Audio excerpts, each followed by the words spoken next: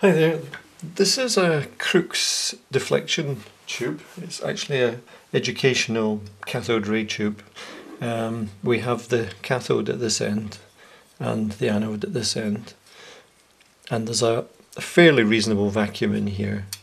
This plate you can see is actually angled and it has a fluorescent coating on it. There's a slot cut into the end of the disc here, so we actually have a kind of plane of electrons coming across, and this forms a line on the back plate. We've now connected high voltage up to this tube, and we have 5 kV between the anode and cathode. You can see there's a beam of electrons shown on the back plate. But what we can do with this is demonstrate the electrons can be deflected by bringing a magnet up to the tube. So this magnet here can be used to deflect the electron beam. I also have another example, a more modern example of this tube. This one has got the addition of plates where the beam can travel through between them, and we can apply a voltage across these plates. Again, we've connected up the voltage between the anode and the cathode. And just like the other one, we can demonstrate the electron beam can be moved by bringing a magnet up. Different colour is purely because of the material used in the fluorescent back plate. This time we've connected the 2 plates, internal plates here, to an external power supply, a DC supply, and if we apply the voltage, it's only 40 volts. You should see a deflection occurs with the beam. Connected up the plates to a little inverter. This little inverter produces about 100 volts, but it's basically a square wave output. And we'll see what happens.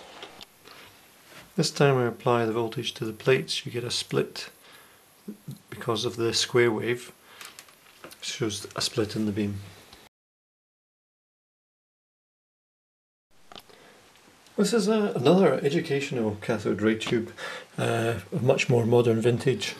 This one similarly has the fluorescent screen sideways and an angle to the beam, and the beam is also coming along through a small kind of gap in the anode here, but this time we have a proper electron gun with a heater at the back and a much better vacuum inside the tube.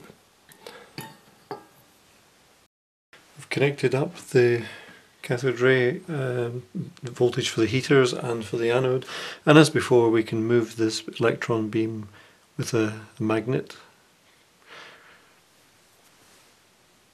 but we can also apply a voltage to the plates and move it electrostatically as well.